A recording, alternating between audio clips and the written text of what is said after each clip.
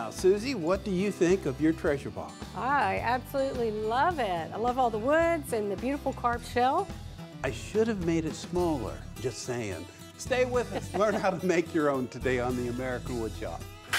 The American Woodshop with Scott Phillips is brought to you by Woodcraft, since 1928, providing traditional and modern woodworking tools and supplies to generations of craftsmen. Woodcraft, helping you make wood work. Pro Tools, for tool pros.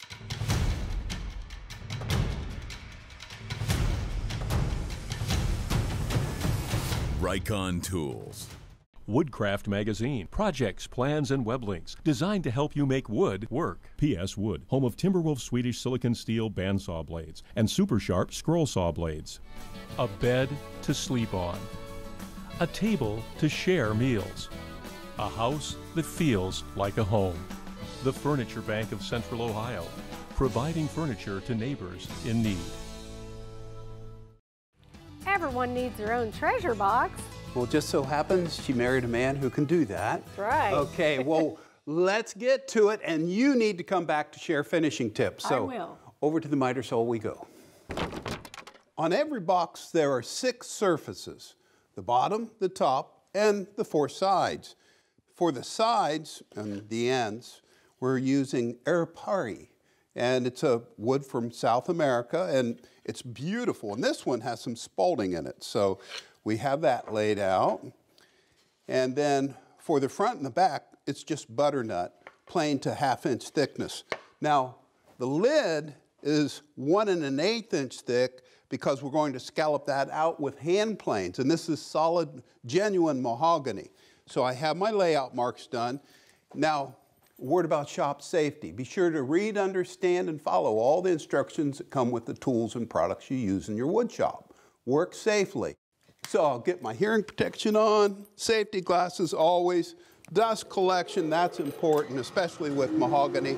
And I'll make a series of cross cuts to get those work pieces.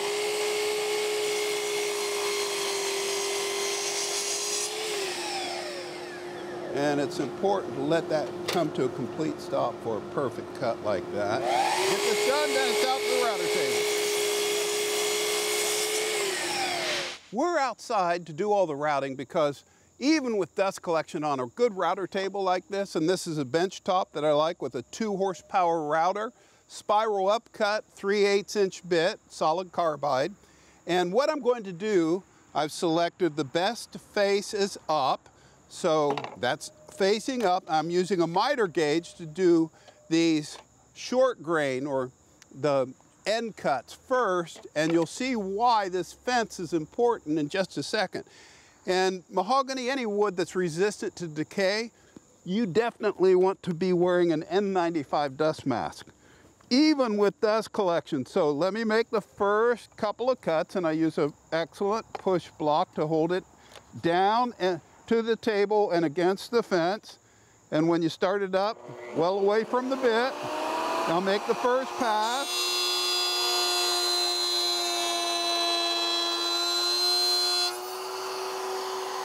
And I'll rotate it around, 180, make the second pass, like so. Always keeping my hand on the miter gauge. That way it's safe and away from the bit. So you see these 2 cross cuts made. Now, next I'll use the push block to make the same type of cuts against the fence through the long running grain.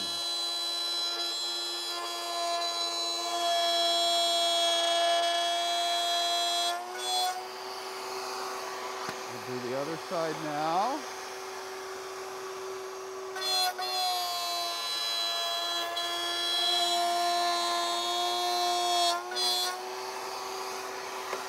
That looks good. Now turn that off. And this will fit the inside of the box perfectly. I know because I've already measured that out. Now what I can do is move the fence in to clean up the rest of that shoulder. And I just want it so that it graces the back side of that bit. Doesn't have to be square to the bit because the bit will end up centering it right here on the board. So let's make these cuts. Again, I want to do the cross cuts first. That way the long cuts will clean up any tear out.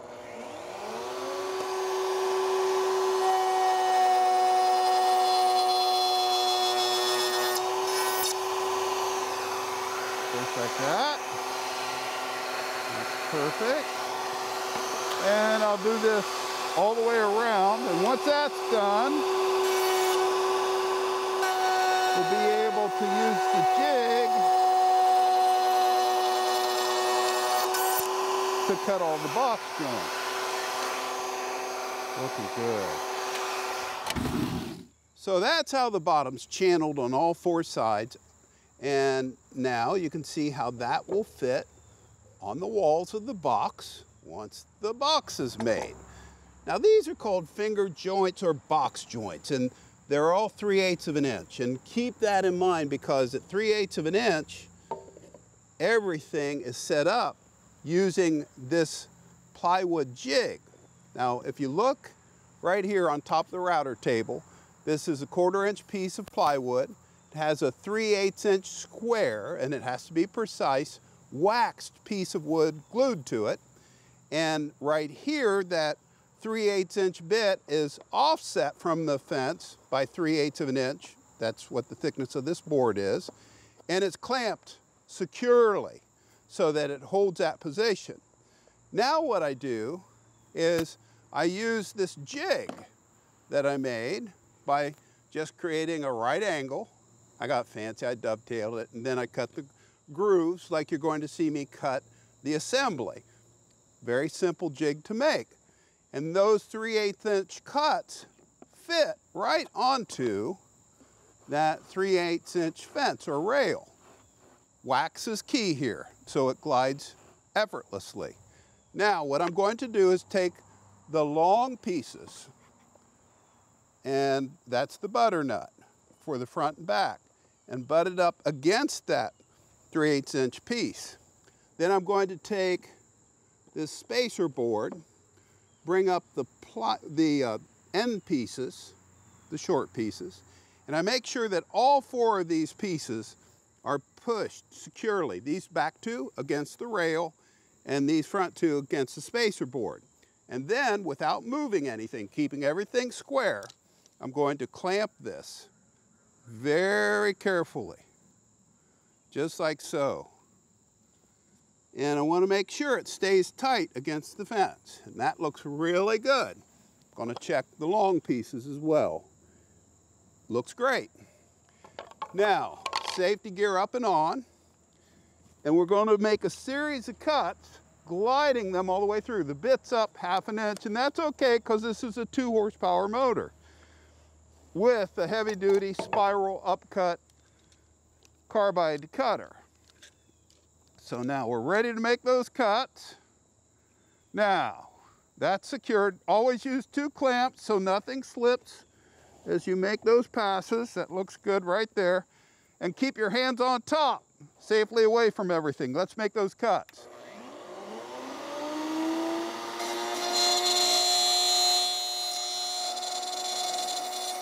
Take that in until I come to my stop line right there. Back out. And now what I can do is lift it up, and I'll show you the channel now. It lines straight up. A little bit of fuzz on that edge. No harm, no foul. And so I move it into the cut I just made up on the fence. And I repeat that process until I'm all the way through to the other side.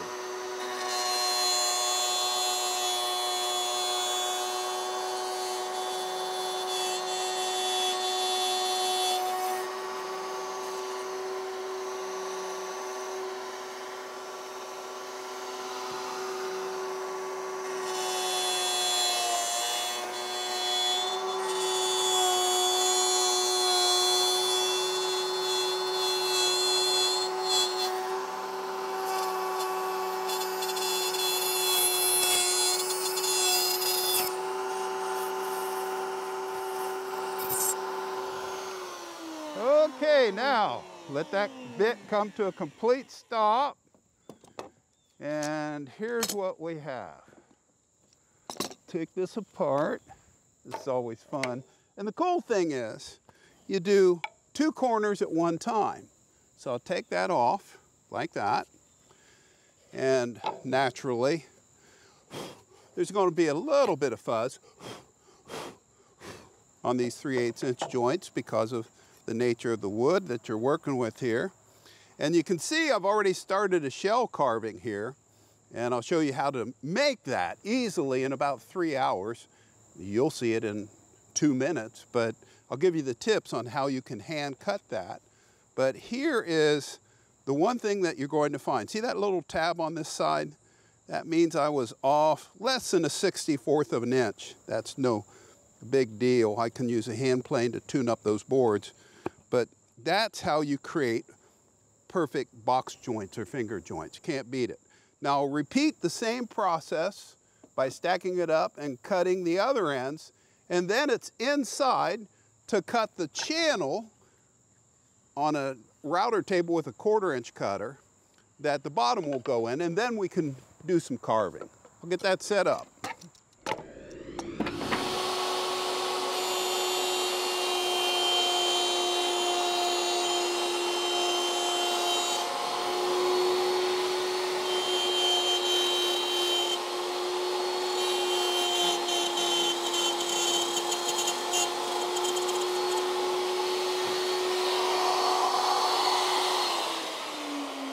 Now, I'll let that come to a complete stop, and that is what is called a stop cut.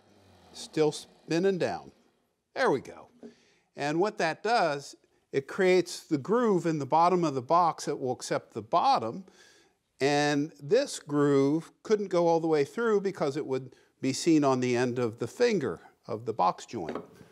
So let me show you what happens when you marry these 2 pieces together, like so. That completes a continuous channel all the way around so that we can now join the entire box together. But before we do that, it's a million times easier to carve this shell now. Let's go carve the shell. Now these are called chip carving knives. That's from Wayne Barton, who has written all the books, and he's the best at chip carving design that ever was, ever will be. Thank you, Wayne. And long ago, Wayne helped me design this shell, and he carved the first one, and I've carved a dozen or more since then. But it all started with the Goddard Townsend School of Furniture Making out in Newport, Rhode Island, with the scallop shell, which is what this represents. Centuries ago. And then, of course, I've come up with my own pattern, and then I've even tried it on CNC, but you can't beat the simplicity of chip carving. Now I'm going to use sharpening stones, and what you do to keep it sharp, because that's key, this is a ceramic stone. You lock your wrist when that bevel is just right, and in tight circular motions, you bring that edge right up. And I'm doing the other side. The key is you don't want to crown or round over the bevel because it's impossible to get a good edge. Now I'm using an 8000 Norton hard stone, and these get cupped out even though they're hard over time, so you have to keep them flat. You got to dress them flat.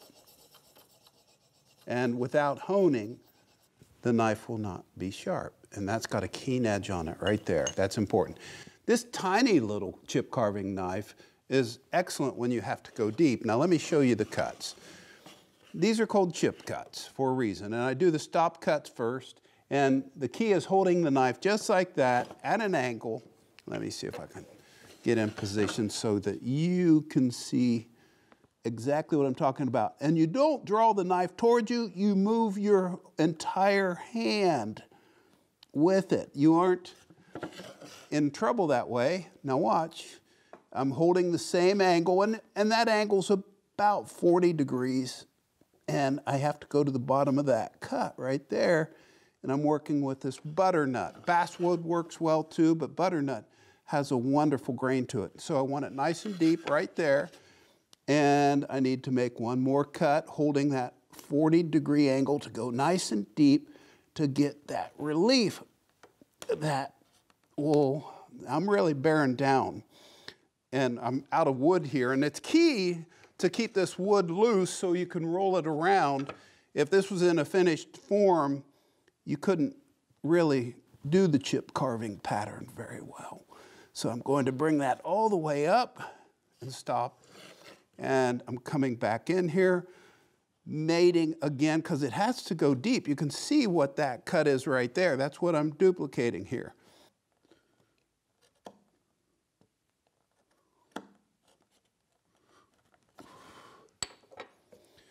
Now when I'm close and I need to go in to get the final detail, I go to the narrower blade like that, and that just lets me really get into the tight spots and pop it right out. And so the other thing that I like this smaller blade for, rotate that around, got to hold that angle, is when I do the serpentine lines like this. I'll show you on the outside edge of the shell. This is graceful. You lay in one cut using the edge of the scallop shell, and you just trace out the pattern for this by using graphite paper or carbon paper if you can't find graphite paper, and transfer it to the wood. And I will tell you, there is one other little thing that's very important. When it comes time to get rid of the transferred pattern lines, if they are left, use an eraser. Don't sand it. If you sand it, what happens is you sand that stuff right into the pores of the grain, and it contaminates your wood when you finish it. So, those basic cuts are all you need in order to do shell carving that leads to this right here. And that will take about 3 hours right there. So it's worth it. Now let's go make that scallop top with 3 different hand planes. To me, for this box to work, the top has to be sculpted down like a roof, except it has to show some hand plane marks here, and I'm using the bench dogs in a tail vise on the bottom to hold on to this workpiece, just like that. And this is called a scrub plane. You can see that blade right there. It's got a curve to it, and watch what happens when you skew it at about a 20-degree angle. You can really take the wood down. Now, if it chatters out, you have to reverse it because that's going against the grain. And so this is a wonderful way to add character to what would be a boring top otherwise. And then the other thing that I can do with that, on the end grain that has a tendency to tear out, I can use a low angle block plane just to ease that edge a bit. I can do it on the top too, and then on the long flowing grain, going the length of the grain, I like to just shoot it with a number 6, just to make it more graceful. Of course, all of this stacks up just like this, and that looks awesome. And then what we have to do is fashion a top. So off to the drill press we go. This is Kentucky Coffee Tree, and that will be proud on the top. Since the lid just fits in, no hinges, we need this. And to make it, I'm using an 1 3/4 hole saw, no center pilot bit, and I have it clamped down. Watch what happens.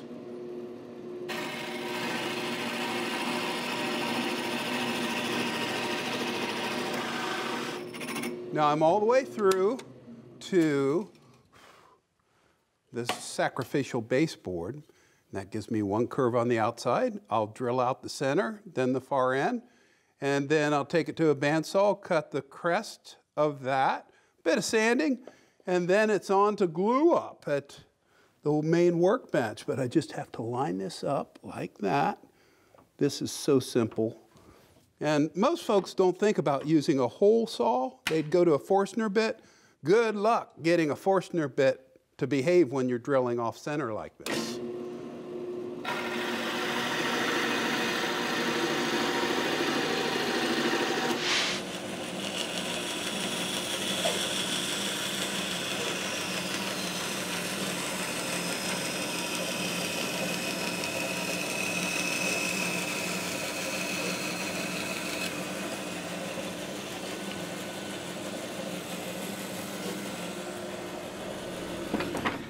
A spot of sanding, and look at that. Isn't that great? That gets screwed in from the bottom. And then a drop or two of glue on each one of the insides of the fingers. Because what happens now is we're going to do the glue up. The channel in the bottom has to line up. So you swing this around like that, being careful so that you don't get squeezed out. So I'll bring up this side.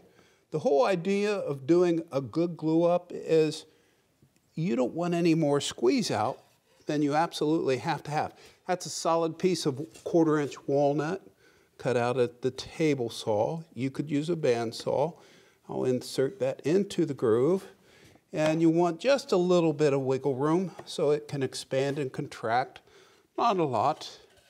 And now this piece goes in like so.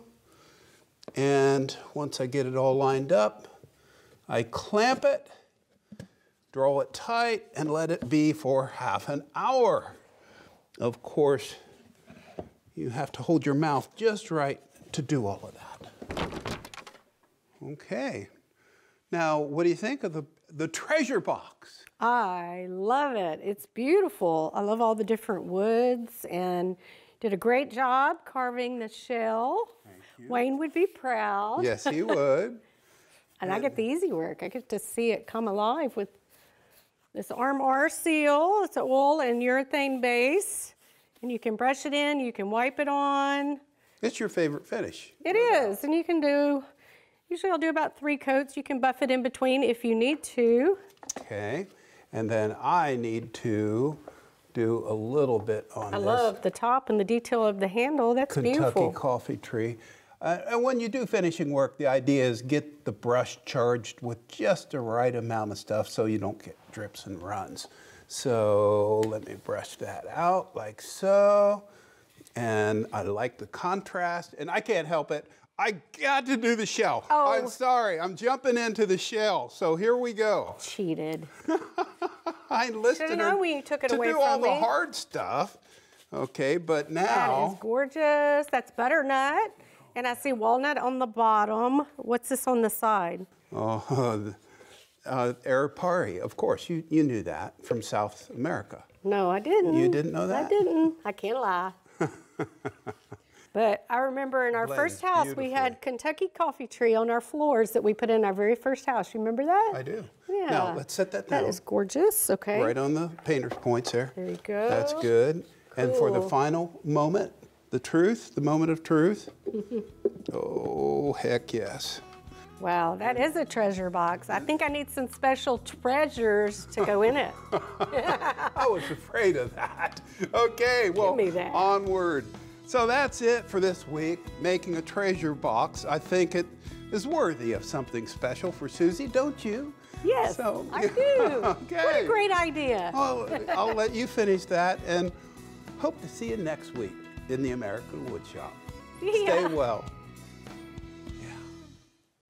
Woodcraft since 1928, providing traditional and modern woodworking tools and supplies to generations of craftsmen. Woodcraft, helping you make wood work. Pro Tools. For tool pros.